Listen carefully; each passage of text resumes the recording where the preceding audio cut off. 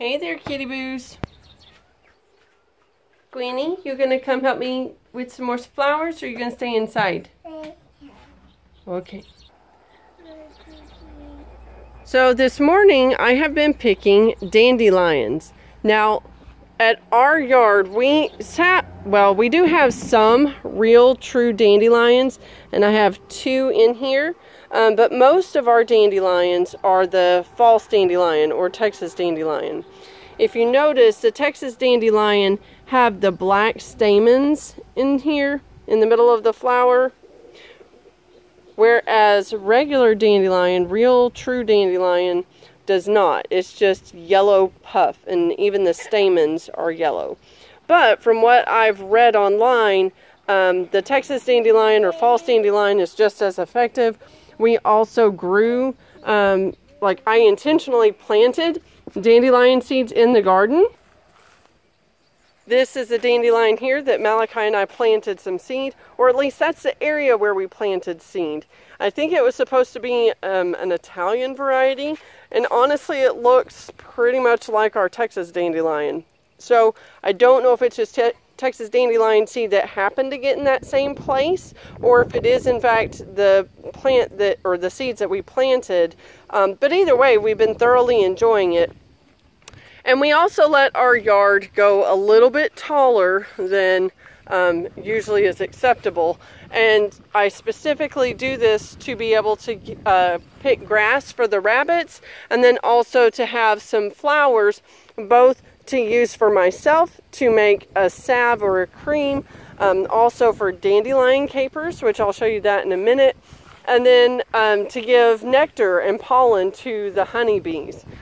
Now, this is pretty much as tall as I like to let it go, because at this point it starts getting to be almost to the danger point for us and the kiddos, most especially for the kiddos.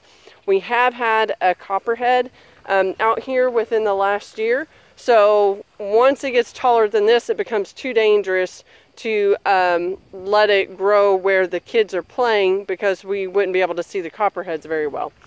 So that's part of why I came out and started collecting the dandelion blooms, because we're going to be mowing. We also like to let the different clovers grow because bees like that as well. So if I can find the link, I believe it's a Traditional Medicinals website or article on their blog, and that's the cream that I intend on making. So I will be using these flowers to put in oil to make an oil infusion. That'll take about 4 to 6 weeks, because I prefer to do the slow method rather than the fast method over low heat. And then I will be making a salve and or cream. Hopefully this will be enough to make multiple batches. So I was thinking about putting plantain leaves in there with it, but I decided it'd be best just to keep it separate. That way I can add the dandelion infused oil into whatever recipes I want to make for balms or creams. Hey, Queenie. Slide. Woo! Good job, baby girl. One other thing I wanted to mention, as far as the reason I let the yard get so weedy, is the dandelion leaves are actually good to eat. So I will pick those sometimes and put them in salads. I just happened to come across this right now as I was talking to you.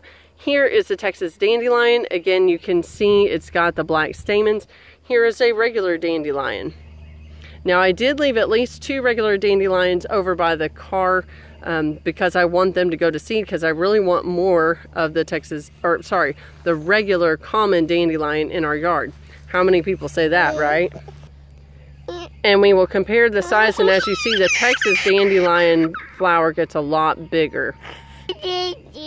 But we'll pick both of these, right, Gwenny? And we'll put them in our basket. We'll let these dry at least for a day, maybe 2 or 3 days, and then we'll put them in oil. As the article on that blog states, you could use olive oil. I would assume you could even use avocado oil. I tend to use avocado oil because it doesn't get rancid as fast, because we do get pretty warm here in Texas. Hey, Chicky Boos. You enjoying your dust bath there, sweetie girl? And then I will be letting it set for about 4 to 6 weeks, like I mentioned. Also, I might do this one in grapeseed oil, because the article was saying that grapeseed oil actually blends in better to the skin, like it absorbs faster into the skin. Oh, I found some more dandelions, so I may go ahead and pick a few more. Now, I realize that I'm taking away nectar and pollen from the bees this morning, but we do have other flowers blooming, and I have been leaving a few out there, so I'm not picking every single one. But dandelions are weeds, right? It'll come back really fast, and the bees will have their food again. Hope you all have a blessed day. We'll see you again here at Kooker.